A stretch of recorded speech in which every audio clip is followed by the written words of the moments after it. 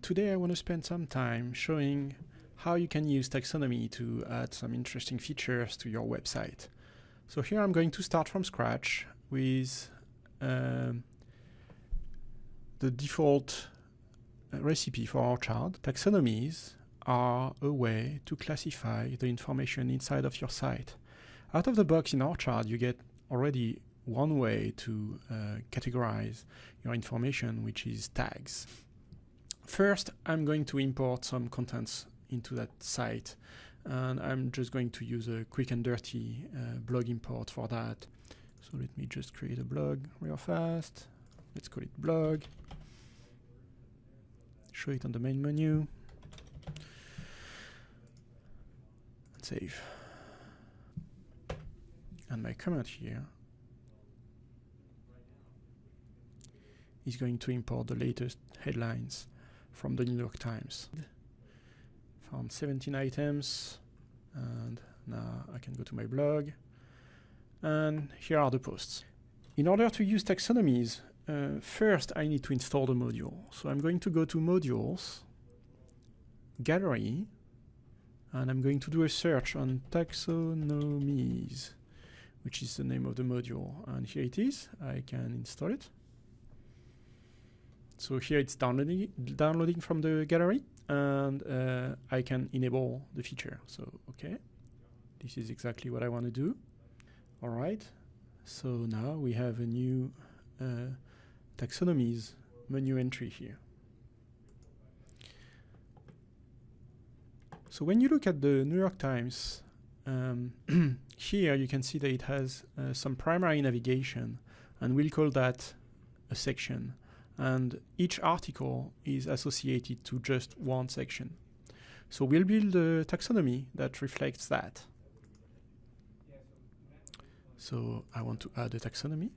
I will create it section, save, and I will start adding some vocabulary. So add a term to the vocabulary, and I will start with the top level world section, like here. So I'll have those top level sections, and for the sake of the demo, I will only create the subsections for the world header. So now when I add a term, I have a choice of the parent term that enables me to create hierarchies of sections here. So under world, I want Africa, Americas, Asia Pacific, Europe, and Middle East. So let me create this. Africa.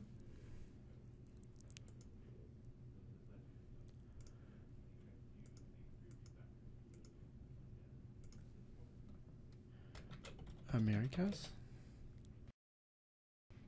So we have our regions, and I'll create some top level, a few of those top level sections. So no parent term here, they are top level. So US, I'll make the slug just US here. Let's finish with science.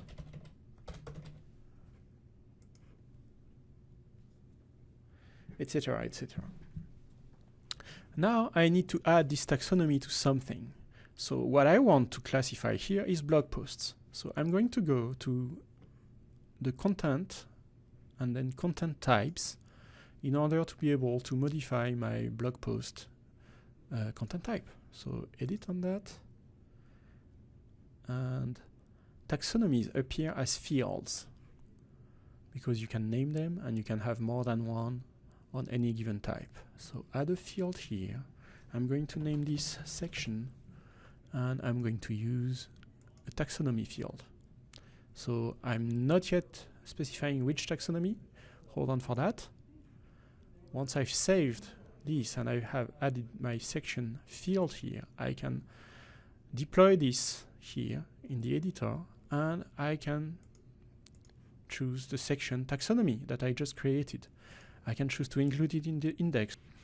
And I want to restrict the selection to leaves only, and I want to allow only one section to be selected for each item. So I'm going to save this. And now when I go to my blog and I select any of the blog posts for edition here, I can scroll here and I have a new section where I can select what this post is going to be related to. So this post is about that scandal that just happened in France. So this is in Europe. Publish. And now when I go to the website, when I go to the blog, so here I can edit this second post here, and this is happening in the Middle East. I can publish. This one is happening in Africa.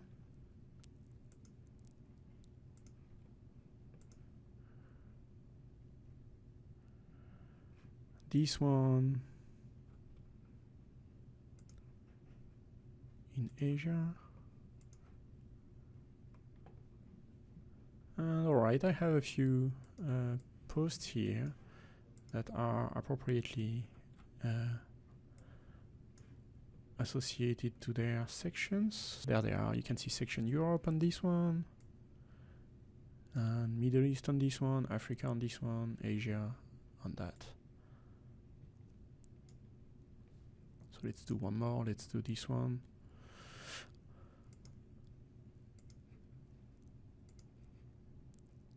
All right.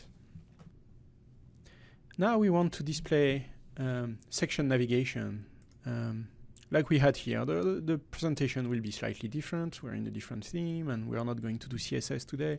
Just know that you can style this using CSS very easily.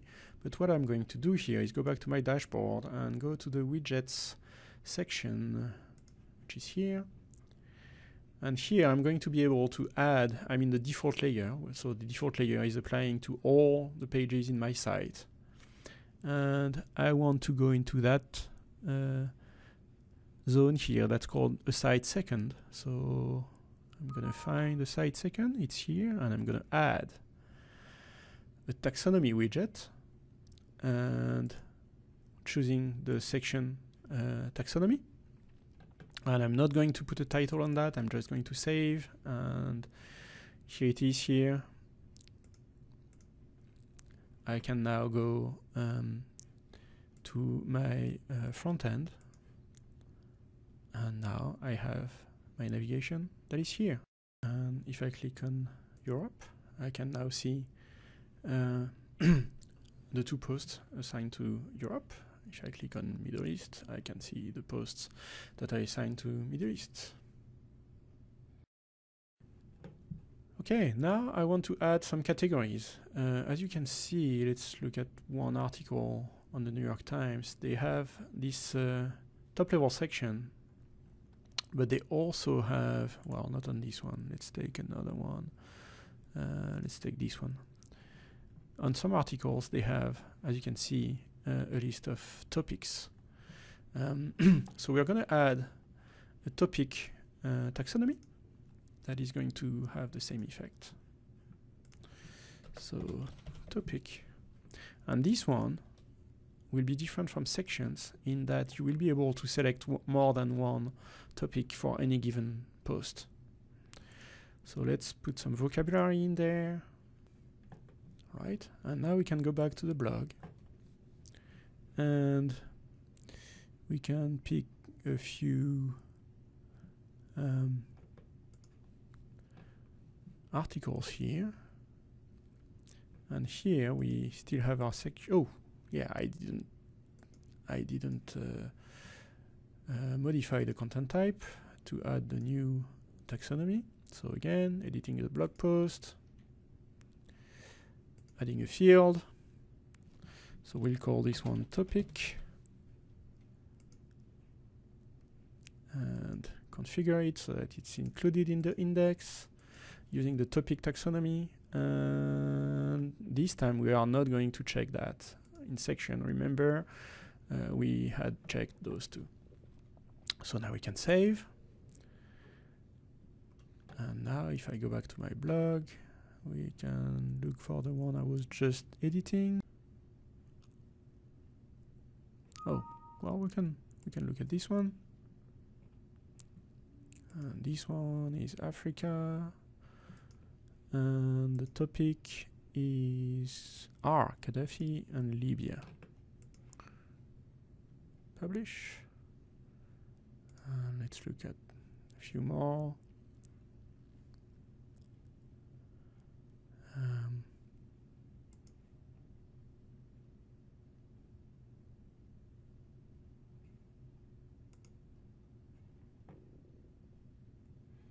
Okay, so this one has Israel, Palestinians, some demonstrations, and we can publish that. All right, so you could do that on all the posts. I'm just going to stop here for the demo. Let's just look at those posts, and here is one. So here we can see the topics that we added.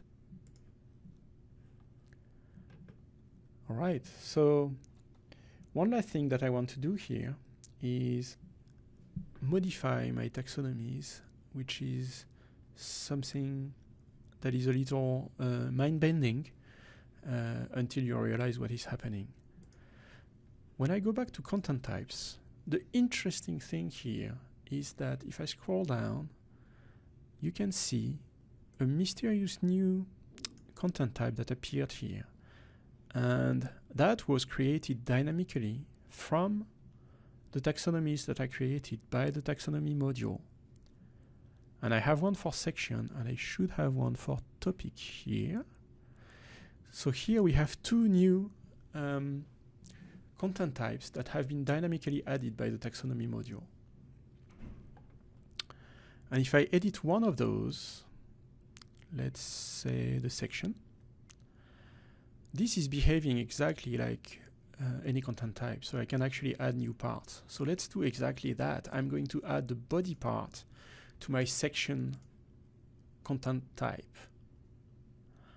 So you can think of this as the page that appears when you click on one of the section headers in the taxonomy widget that I added earlier in this demonstration. So now I have the body here. That means that I can go back to taxonomies here. I can go to the vocabulary for my sections, and I can edit any of those. And look at that. Now I have a body here, a body part that appeared, and I can add a description for this term. And I'm going to do that. Let's do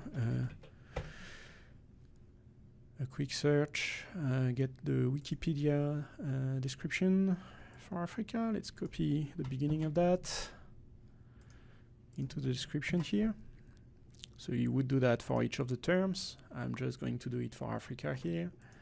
And now, if we click on Africa now, we can see our description that we just copied, and we can see the post that has been assigned to this section.